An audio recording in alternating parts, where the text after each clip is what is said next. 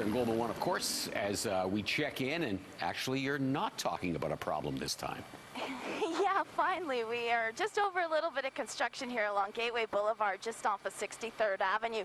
Crews are continuing to work off in the left-hand lane, so for anybody just making their way off of the intersection heading along Gateway Boulevard, you will need to stick to the center right. There is a little bit of volume making its way across Gateway Boulevard, and you guys have been talking about the holiday train here for the last few minutes, and we've been taking shots of it for a good portion of this morning too. If we just move the camera over here to the right, here we go. Anybody traveling along Gateway Boulevard, let's not do any rubbernecking, but it is quite the nice sight as you are making your way closer to 82nd Avenue.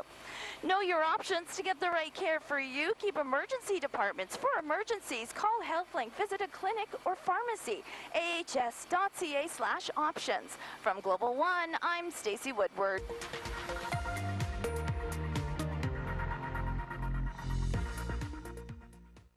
This Global